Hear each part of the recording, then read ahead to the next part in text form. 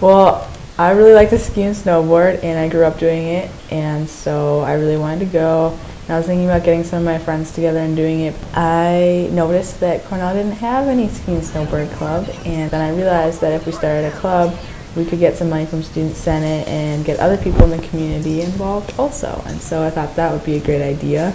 Well, we just go to Sundown usually, sometimes to Chestnut Mountain, and then we just kind of go there and people just do their own thing.